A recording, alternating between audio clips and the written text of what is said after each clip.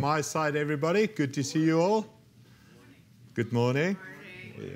In my country, you greet somebody back when they greet you, but don't worry. I'm now in America. That's maybe not the way you do things, but where I come from, when somebody says good morning, you say back good morning. Oh, thank you, Bob. Good morning to you, dear. I'm just kidding with you. Everybody good? Yes, all right. So last week we started to talk about the vision of Rhythm of Grace Church. And the vision is, in short, in 4 steps. We want to help you to live the life you've always wanted to live. And you may be asking, well, how do I know what's the life you've always wanted to live? It's kind of the life we all desire. It's a life where, we put it in 4 easy steps. It's a life where you, first of all, get to know God. Every human being has this desire inside of him. Where did I come from? Who made me? Am I just an accident between my mom and dad one night, you know, in a dry... No, okay, let's stop there. Am I just an accident? Who made me? Why was I made? Why am I here? We all live with that question. And I want to get back to the Creator, the one who made me. I want to know God. Second desire of every person, I want to find freedom. It's inside of you. You want to be healed of your issues, your baggage, the hurts, the stuff people did to you, the stuff your house, your family, the stuff the school, parents, college. You want to live freely. Come on, people. You want to be light, okay? You want to go through life with no baggage and pain and issues, and always when you get 1 step ahead, you fall 2 steps behind because you always screw things up because of the hurts that happen. We all want to get healed. That's the desire of every person. Thirdly, you want to discover yourself. You want to know yourself better. Just before the service, I had a conversation with a young gentleman and said, I'm learning so much about myself. That's a never-ending process in our lives. I want to understand, why do I act the way I act? Why did I say that stupid thing to my wife and she's mad at me again? I want to know, okay? Because it happens every second day. I don't know. I want to understand myself. I want to discover why am I different than you? Have you figured that out? I do things different than you. Not one is right and not one is wrong. Both is right, but it's different. Why? It's the way God wired me.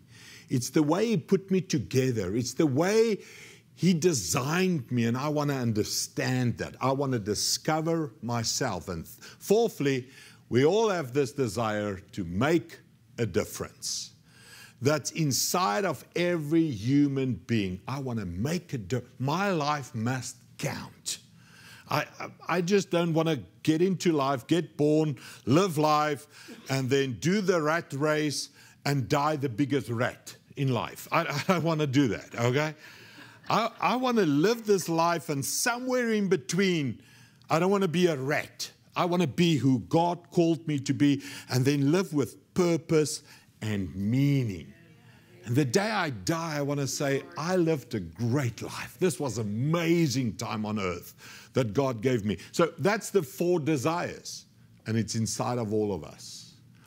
And we've got 4 steps designed to help you to know God, find freedom, discover yourself, and to make a difference. And that's what we're going to try to teach you here at Rhythm of Grace. So we've changed it a little bit just to play with words, and we said we all desire to be loved and to love. That's part of all of it.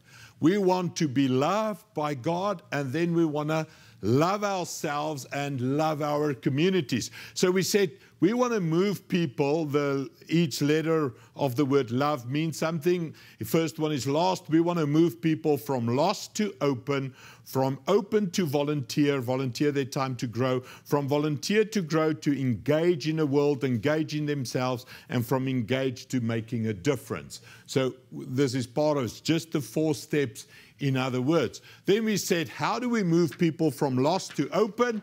We bless them. Remember that? You are a blessing to bless other people. So blessing just means we begin to pray for people by name. Don't raise your hands. Did anybody start doing this week? Okay, some hands went up. You didn't have to raise it. Thank you for that. But my list is getting a bit long, okay? Because I try to pray for everybody. Yesterday I've met 2 gentlemen, Dwayne and Mike. I've already prayed for them this morning. Now, I'm not a super saint giant. Don't you ever think that. I'm just a normal human being who wants to bless other people. And I pray for them by name. Because why did I meet them? Maybe God's up to something. Maybe if it's God's will and we do it all right and all is going good, one day I'll introduce you to Mike. And all of you will know, oh, was that the Mike you were praying for? Yes. Shh. Don't tell him, okay? When you meet Dwayne and his wife, don't tell him I was praying for them even before they knew it, all right? So begin to pray for people by name. Listen to their stories. I can tell you about Mike and Dwayne's story. Eat and engage with them. Try to mingle, spend time with them. Serve and support them in their needs. Look for an opportunity to support and serve them. So in our neighborhood, we've got HOA, and they want us to take out our trash cans on Mondays and put them back on Tuesdays. So all my neighbors know, if you are leaving and going away, and you are not there on a Tuesday, I'll put back your trash cans for a little fee. No, I'm kidding. For free, okay?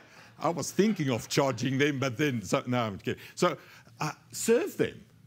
They know it. So if they are away, I get a text, will you please put my trash back? And I'm like, fine, sure, no problem. It's just those little things. One day you'll serve somebody, and they will say, because you served me, I want to know your God.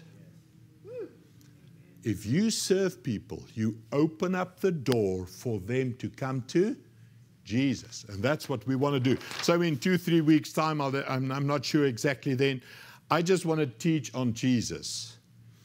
Who is Jesus to you? Just a prophet? A teacher? A good guy? A guy we read about in religion? In the Bible? So I want to do a whole teaching on who is Jesus, because you journey the Word with Him. He makes the Word come alive. His stories are amazing. It's an encounter with the Holy Spirit every time you get to Jesus. We need to surrender at the feet of the cross of Jesus, give our lives to Him. We undergo baptism. Yes, looking forward, September 10, we're going to undergo baptism, and then we share our testimony about how we found Jesus, how we became from lost to open. So, today we're going to go forward from open to volunteer your time to grow. And this is so crucial in the days we are living. Listen to this verse. Hosea 4 verse 6. Now you must concentrate. Listen to this verse. My people are destroyed for a lack of knowledge. Since you have rejected knowledge, I also will reject you from being my priest. Since you have forgotten the law of your God, I also will forget your children. People, this is a terrible verse. Did you read that? Because we don't have knowledge, we will become destroyed. And I don't know about you. I don't know America for the last 30 years, 40 years, 50 years. I just listen to you guys speak. And everybody I talk to is like, America is not the same anymore. This is not the old America. This is not the America we grew up in. This is not the values we grew up with. This is not the way families operate. This is not the way churches operate. Everything has changed. I'm just thinking, somewhere there's a lack of knowledge of God. And that is why we are getting destroyed. And the effect of the destroyed is your children. We are living in a time where school kids, elementary, middle, high school kids, are the most confused in the history of America about everything. From sexuality, everybody goes crazy. Oh, kids are so confused about their sexuality. They're confused about everything. Right. Why? Because maybe the parents got lazy and didn't grab after knowledge and didn't volunteer their time to grow. And because we didn't grow in the knowledge of God, what happened? We will get destroyed by the enemy. People, this is serious. Sorry, you know me, I'm always full of jokes and funny and happy. But when I got this verse, I was like, oh Lord, forgive me for the next maybe 5 minutes. We volunteer our time to grow our bank accounts, but we don't volunteer our time to grow in Jesus. We volunteer our times to grow in sports, to get to the NFL, to become a basketball player. And I love my sports, but we don't teach our children to volunteer your time to grow in Jesus. And now we are getting destroyed. Amen. And we ask why. We ask why. Where's God? Why is this happening? Why teenage suicide? Why so many kids addicted to drugs? Why so many kids running off the rails with sexuality and confusedness and all of this? The reason is we volunteered our time for everything else except growing in Jesus. And we need to get it back, because that is what we all want. We all want to learn and grow the will of God in our lives. We all want to understand my purpose and meaning. We all want to grow in how does it look to follow Jesus daily? How does it look to be a disciple of Jesus? How does it look to influence my community? How does it look to teach your children how to read Bible and pray and all of those basic things? We don't know the basics anymore because of a lack of knowledge. My people are being destroyed.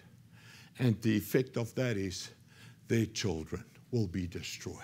So we're going to try with the Bible study on Thursday nights. We've got an online course training, teaching you the 7 rhythms of grace, where each letter again means something. What does it mean to be born again? How to renew your mind, your own holiness, the T for time and tithing, and your talent. We've got it all worked out. It's online and it will be ready for you, and you can volunteer your time to grow. Question. For what will you volunteer your time? For what? Because you do have time. You've got 24 hours a day, every one of us. And all of us make decisions with what will I do with that time? Scroll, play, Facebook, Instagram. How much time will I spend on TV and all of that? How much time on friends and family? How much time on sports? How much time on work? And you decide. Somewhere now inside of you, you must make a decision. I will volunteer my time to grow in Bible knowledge, in Jesus knowledge. So for me, I was thinking of an illustration to illustrate it to you. Me coming from South Africa, so in South Africa I had a ranch, and I love animals, and I've worked with animals, and I've done all of that, and I knew snakes in South Africa. So we've got like the black mamba. It's a very dangerous snake. If it bites you, you kind of like 30 minutes max, you're dead. It's a very poisonous, venomous. What's the difference between poisonous and venomous? Don't worry, don't answer me, I don't have a clue. But it's a very venomous snake, okay? So coming to America, I didn't know. I lacked knowledge about venomous snakes in America. You know, not all over the world, all the snakes are the same. So, two things can happen. I found a snake in our garden when we lived in Round Rock. And my wife is like, oh, snake. And everybody's, oh, snake. And I'm like, let's kill it. So, I mean, that's what my Bible says, you know, just smash the head. I mean, it's somewhere in the Bible. So I didn't know the snake, and I killed it. And I took it over to the neighbors, and I'm like, look at this, dead snake. And the guy's like, shame, that was a poor rat snake. And I'm like, oh, sorry for him. So yeah, poor guy. Don't mess in my garden. But in any case, the point is, if you don't know, you'll kill the wrong stuff. And if you don't know, you let your kids play with the wrong stuff. Without knowledge, I didn't know which snakes are poisonous and which snakes are not. Without knowledge, we let our kids go to places, do stuff which are wrong, and it will kill them. Or the other way around, we don't let them do anything. We kill all the snakes, okay? You know, it's me. You're not allowed to have any friends. You don't go anywhere. My kids will not drive on 16 because have you seen these people drive in Texas? So I stopped everything just because of a lack of knowledge. Now, you know what will happen if you stop your kids from doing everything. The day they go to college, they will do everything, okay? So even if you try to protect yourself without knowledge, you will destroy things. And maybe that's what happened in the old church. Because of a lack of knowledge, we said it's wrong to wear jeans or whatever. We said it's wrong for people to come with hats to church. We made a bunch of rules that were wrong because we didn't know God. So people, we at Rhythm of Grace, we're going to do our best. Tommy is going to do an amazing series on how to receive the Holy Spirit, how to live in the Holy Spirit. Get into knowledge as much as possible. And we are working out how can we do more men's group? How can we do more training? How can we have small groups? How can we get knowledge to you so that you don't get destroyed in your life? So step 2, volunteer your time to grow, okay, to get knowledge. Step 3, just quickly, volunteer. From volunteer, we go to engage. That is how to discover yourself. This one is very quickly. So we've worked out a program, a test where you can find your personality style. It's a DISC test. We've got a gift test, what you can do to discover your top 3 main spiritual gifts that we think God has given you. And thirdly, we've got what we call a passion test. Now, it's not a marriage passion test, how much passion you've got in your marriage. Relax, okay? That's a joke, by the way. For that, you can buy a tablet, I heard lately. But in any case, so it's not a passion test for passion in work. It's what's your desire of your heart? Where do you want to be involved changing people's lives? Okay? So we're going to do that with you. We're going to help you. It's like a 40-minute time with you where we're going to help you just discover your gifting, your personality, and your passion. And then fourthly, the 4th step, from engage to making a difference. And that's where we want to help you. We're going to call it something like a dream team. Everybody that's somewhere involved at Rhythm of Grace, teaching kids ministry, making coffee, whatever, going out with food and give food to people. We're going to do mission trips back to South Africa.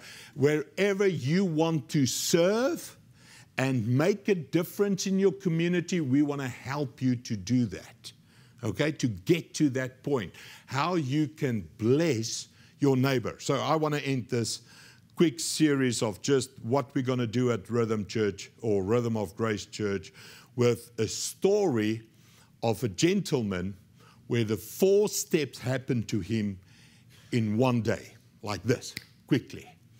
Normally it takes longer. and I'm going to show it to you in Scripture. But we're going to go quickly to a story of Jesus healing, delivering a guy, and he takes him through the 4 steps like quickly, and he leaves him to change his community. So, everybody ready? We're going to end with a story. Let's do the story. It's in Luke 8, verse 22. It says, one day, Jesus said to his disciples, let's cross to the other side of the lake. So they got into the boat and started out.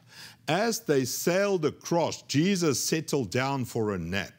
But soon a fierce storm came down on the lake. The boat was filled with water, and they were in real danger. The disciples went and woke him, shouting, Master, Master, we're going to drown. So just background. Maybe you didn't know this, but if you ever get the opportunity to go to Israel, I've been there a few times. It's amazing to do the footsteps of Jesus, the Sea of Galilee and all of this. But you'll see all around the Sea of Galilee, I think it's only one town, Tiberias, where there's actually houses and homes and hotels on the lake, the Sea of Galilee. The rest, it's all countryside. Why? I mean, it's the most expensive realty you can find. Lake Travis, the house close to the water is the most expensive. Opposite in Israel. Why? The Jews didn't like water, okay? Why? Because they couldn't swim. True story, okay? They were drowning. They were afraid of water. So when Jesus said, let's go to the other side, they were all, no, we don't want to.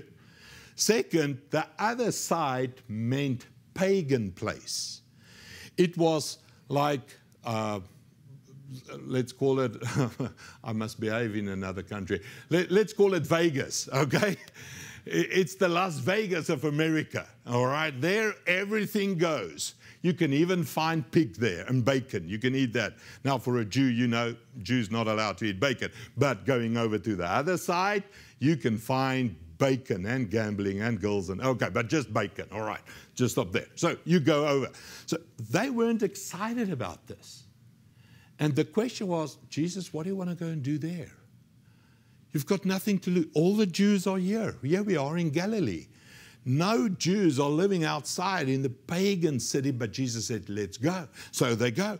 And on their way there, they get a storm. And all of them must be because we are doing the wrong thing. It's God punishing us for going to Vegas. Whenever you go to Vegas and you hit a storm, turn around, okay? So that's what they're thinking. We're going to the wrong place. And they wake Jesus up, and he talks to the storm and says, calm down, and it all calms down. So they get to the other side. Now listen to what happened at the other side. So they arrived in the region of Gerasenes, whatever. It's the Decapolis. It's called the 10 cities of the Decapolis or Decapolis, or however you want to pronounce it, across the lake from Galilee. Now, as Jesus was climbing out of the boat, a man who was possessed by demons came out to meet him. I love this. Even a demon-possessed man knew the answer. You need to go and meet him. And that's what you guys decided to do this morning. You had a decision. Will I go to church? Yes or no? Next Sunday, you're going to have that same decision, and the next, and the next, and the next. But if you decide, I will go out and meet with him, something good's about to happen. So a demon-possessed guy, it's fascinating for me how a demon-possessed guy even knew the answer. And we call it sane people and good people and intelligent people, and we call them whatever, but they don't know the answer. It all starts, life change starts with going out to meet him.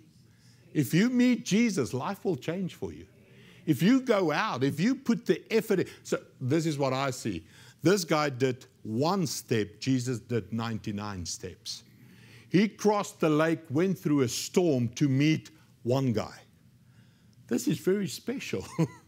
He didn't go across the lake, move his disciples, went through a storm, and then he started a tent meeting and a revival, and 1 million people showed up, and it was a South African going across the sea, and he just meets one guy. And guess what? That's fine for Jesus.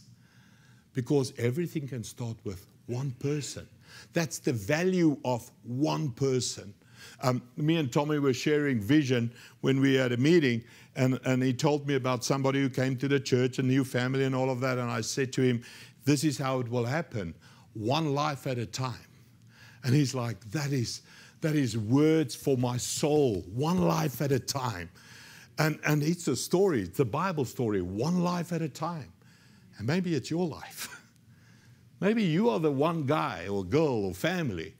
Me and my family had to come all over the world to tour and to meet you. But you need to do one thing. Give that other one step. Jesus will do the 99. You just need to come and meet him. All right? So he came out and he met with Jesus. For a long time he had been homeless and naked, living in the tombs outside of the town. Now I'm going to shorten the story. First of all, I want to teach about demon-possessed in Christianity and all of that, but I don't think it's the time now. One day we'll get to that, because it's a real thing. There's an enemy out there, the devil. And he possesses people, and his demons, his workers, they possess people and destroy people and kill people's lives.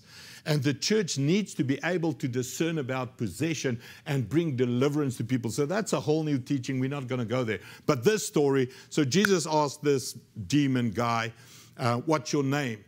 And he's like, legions, meaning plenty.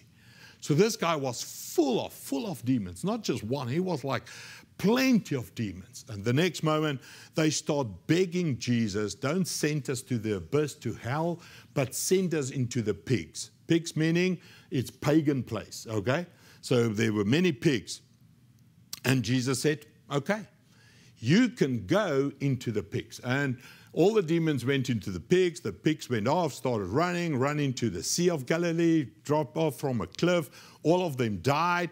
And the herdsman of the pig, he turned around, he started going back to town to tell all the owners of the pigs what happened. And then eventually the owners of all the pigs came out to Jesus where he was, and they begged him to leave. Because you're destroying our business here. What are you doing? Okay, I mean, pigs were meat, it's bacon, and we love it. And now they're all dead, and we can't sell them. So what's going on here? Leave. Okay, they asked Jesus to leave. And he said, okay. And then, let's read the last verse. What's it? Verse 38. The man who had been freed from the demons begged to go with him. So he begged to come with Jesus. But Jesus sent him home, saying, no, go back to your family and tell them everything God has done for you. So he went all through the town, proclaiming the great things Jesus had done for him. So quickly, there were 3 begs, 2 yeses, and a no. Did you see that? So firstly, the demons begged Jesus to go into the pigs, and Jesus said, yes. Secondly, the townspeople begged Jesus to leave them, and he said, yes. And thirdly, a newborn Christian asked Jesus, can I stay with you? And he said, no. Ain't that confusing? Come on, be honest. It's like he says yes to demons. He said yes to people who doesn't want them in their lives. But he said no to a newborn Christian. Why is that? Because he wanted this guy, there are 2 reasons, but I'm just going to give you one. He wanted this guy to go back and start making a difference. He wants this guy, he took him all the way from step 1 to step 4 and say, go make a difference with your life. And if you go and read further in the book of Acts, you'll see Paul going into the Decapolis, and he finds Christians there. No, it was only Philip and Andrew. Sorry, I'm studying the Bible. It's my job. So it was only Philip and Andrew and this guy who ever went into the Decapolis. So how that there came churches about in that region when Paul arrived there? By this guy's testimony. Story in my mind. I'm playing this all the time. So Jesus saved this guy. This guy came out to Jesus, step one, and he met Jesus. And I'm like, where's the training? Where's the teaching? I mean, you can't just leave a demon-possessed guy in charge of your missions project at your church, okay? Brand new Christian coming in, pray for him, deliver him, hallelujah, you set free, now you go and plant a church. It sounds a little bit crazy to me, okay? As I was thinking, the Holy Spirit slowly said, wait, you read the Bible in your brain, quickly, old-fashioned, go back in Jesus' time. So when Jesus said to the demons, they can go into the pigs, this guy was delivered right here, bang. All the pigs went into, or all the demons went into the pigs, and the pigs went into the water. And the owner or the guy taking care of them, he saw this thing happening. He turned around and went back to the city. What happened between Jesus and this guy? Training, teaching, talking. And as that guy was going back to the city, maybe a half an hour, maybe 40 minutes, remember, no cell phones. He didn't phone quickly the owners and said, hey, the pigs are dead, come over. He had to walk there. Okay, now he gets into town, and I don't know about you, but people are stubborn. And he's like to all the owners, your pigs are dead. And they're like, what? Your pigs have drowned. Well, pigs don't go for a swim. What are you talking about? And he's like, no, all your pigs ran over the cliff because they became demon-possessed. And they're like, what? Are you crazy? Do you listen to yourself? And they're like, no, you need to come and see. And the people, oh, man, you're crazy. Go back and work, So it took him time to convince them that their pigs are dead, okay? So all the owners, it was more than one owner, you had convinced 1, 2, 3. Eventually, they rally up all the people. It takes time. And now all of them came out walking. This is just my suggestion. I give him 3 hours at least. At least. 1 hour to get there, 1 hour to convince everybody, 1 hour to come back. This guy was sitting in a Bible study for 3 hours. Jesus was giving him step 2 and step 3 in a quick rush method. So that's why I'm saying 4 steps in one day for this guy. He started out demon-possessed. He got and found Jesus. Then Jesus, he volunteered and grew. And then Jesus helped him to discover himself. And then when he wants to stay with Jesus, because it's amazing with Jesus, let's be honest, okay? If you've been set free, if you just start studying the Bible and the stories and the history, everything is amazing. I just love it, and you worship and you sing, and it's all so good. And then you discover yourself and your giftings, and it's so great. I just want to do this, stay here. It's lovely. Then Jesus is like, now go. And he's like, I want to go with you, Jesus. And Jesus is like, no. You're ready to go and preach because I've just invested 3 hours of Bible study in your life. Go and make a difference. People, I think we are more ready than what we want to be honest with. Some of you guys have been coming to church for years, and you still haven't decided to get up and go. Go to your neighbors. Go to hospital. Go to welfare. Go to volunteer anywhere and start making a difference with your life. Step 4. If you really feel, well, I'm not ready, we'll be ready for you to help you with step 2 and step 3.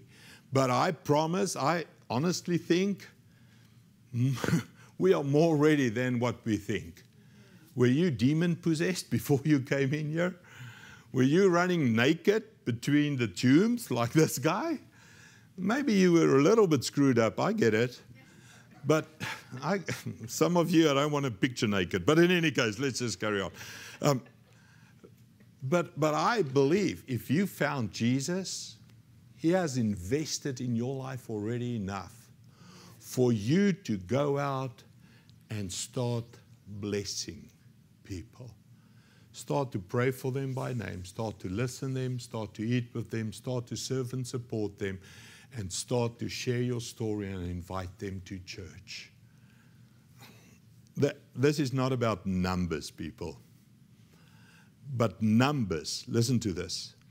Numbers count. Have you seen in the Bible everywhere Jesus, the Bible, gives us a number? 3 days, 7 days, 2 people, 5 people. Because every number is a human being. We are 40 people in the church right now. If we start doing this, we can be 80 people within 2 weeks. Now listen again, it's not about numbers. But 80 people means 40 people are going to heaven. 80 means 80 people are going to heaven. I don't know if you get that. It's about heaven and hell. And numbers count when it gets to heaven and hell. So it's not about the ego of me and the pastor. It says, oh, we want a big church. We had big churches. We don't care about the numbers. We care about the individuals that's living, your neighbors, your friends. And guess what? Maybe if they die today, they're going to wake up in hell. And it's on me and you to bless them. That's why Jesus said to this guy, sorry, my friend, don't get into my boat. Go out and talk to these people that just said, I must leave. Go and tell them your story. You were demon-possessed, and I've set you free. And then you start telling them about all the stuff we talked about for 3 hours. And this guy did step 1 to 4 in one day, and it changed people's life. Now, we're going to stop because I can just carry on. Because he took the disciples on a 3-year journey of finding him, teaching them, discovering themselves, and then as he was ascending up into heaven, he sent them to go. They had a 3-year journey. I don't know the length of your journey. All I know is God's plan for your life is step 1, step 2, step 3, step 4. Let's stop here. Maybe this morning it's just step 1 for you. You need to do what that demon-possessed guy did. When Jesus landed, he came to him. Have you made that decision yet in your life? Have you made that decision to come to Jesus with all your hurt, with all your pain, with all your hurts of the past, all your diseases? Just come to him. As Tommy is playing on the piano, I just want to give you maybe, 20 seconds to think of at which step are you in the life you've always wanted. The life you've always wanted is to know God, to find freedom, to discover yourself, and to make a difference. Where are you? And let's just make this decision, one step at a time. Lord, I'm ready to know you. Like this demon-possessed man, I will give one step. You have given 99 steps to get to me, but I will give this one step this morning. Maybe you've done that, and today it's time for step 2. Volunteer your time to grow. Get an online course, get a Bible app, come to the Bible study, join a small group, a Bible study group. Volunteer your time to grow. Remember, without knowledge, we are getting destroyed by the enemy. Remember that point. Maybe that's your next step. Maybe step 3, discover yourself. What's your gift, purpose? What's the way you're going to do things, your calling, your personality style? Or maybe step 4, just start getting up and bless people. Go. Here's Jesus. Lord, you will show me my next step. And you will help everybody here to clearly see themselves with you.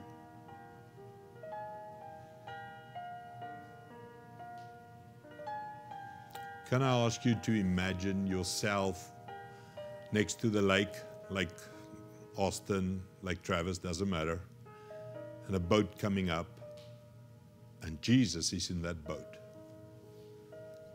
And he's like, will you come to me? That's your first step. Make that decision. I will come to Jesus. And then, Jesus, I want to be healed. I want to be set free. Jesus, help me with my addictions. Help me with my pain and my issues and my baggage. Jesus, help me. That's all we cry out right now. Jesus, help me. I've been hurt. All of a sudden, I feel there are people in this room that's been hurt, and you've never told anybody about it because you are ashamed of what happened. You don't need to tell anybody, just tell Jesus. And He can heal you in a second. He can deliver you of that baggage you're carrying, that issues that's in your life because of that hurt. You can find freedom today. And then you say, Lord, I want to volunteer to grow. Volunteer. If we don't volunteer to grow, we can never go. So right now, we want to volunteer to grow, Lord. Give you my time for Bible study, for prayer, for devotion, for small group, for something. You need to do something to grow. That's your next step. Lord, help us discover who we are, who you made us. Lord, help me discover my strength and my weaknesses. Lord, help me discover my giftings, Holy Spirit giftings you've given me. Lord, help me discover my passions, where you want me to be involved in, and things I need to change in this world. And then lastly, Lord, help us to make a difference with our lives. Thank you, Holy Spirit, that right now you are helping people to get a vision how to bless their neighbors and friends. Yes, Lord, we are praying for people by name. We are engaging with people. We are listening to people, and we're ready to serve people so that we can share with them the goodness of Jesus. Just like this man did. He went back into his town and starting to tell everybody what Jesus has done for him. Thank you for this. In Jesus' name, amen and amen. Thank you so much. Tommy, is it okay if I bless the people? Sure. All right. Let's stand and let's speak a blessing over you guys for the coming week. Before we speak the blessing, I think we all pray for Hawaii, Maui, the island with the fires there. I saw this morning, it's close to 100 people already, bodies they found. Just think of all the families, just think of the devastation that's going on there. So we pray for that. We pray for our pastor, Tommy and Cindy, their grandson, Remington. We believe for complete healing in Remington's body. So we pray for that. And yeah, let's not just be talkers. When we say we begin to pray, this week we will begin to pray for people by name. Receive the blessing. Thank you, Heavenly Father. May you bless these people with obedient hearts. Let us not just be hearers of your word, but let us go and be doers of your word. Let us be obedient this week by blessing people all around us. Father, thank you that you are protecting our friends and family. Thank you that your hand is upon us. We pray for the children this week that start school. We pray for all the ISDs, and we pray for Lake Travis ISD for outpouring of your Spirit, for revival to break out in Lake Travis ISD. And you will protect our kids, and we will grow in knowledge, and that will sustain us. Thank you, Father, in Jesus' name. Amen.